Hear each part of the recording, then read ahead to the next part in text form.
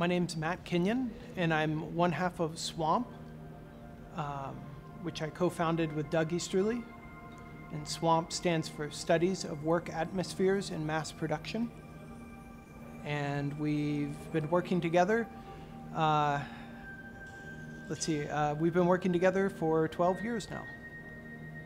In Spore, Home Depot, the corporation, is responsible for the life of the plant or the product that it sells at its stores. And if the stock value of the corporation goes up, the plant receives water. Onboard electronics check for the weekly stock report, and if the stock goes up, then it activates a series of mechanics that water the plant. And if the stock fails to go up, the plant receives no water. And Home Depot has an interesting, as a corporation, an interesting sort of adaptive strategy to try to push its competition out of the market. And that strategy is that it guarantees the life of all of the plants it sells for 1 year. So if the plant dies for any purpose whatsoever, Home Depot will replace the plant free of charge. And so in this case, the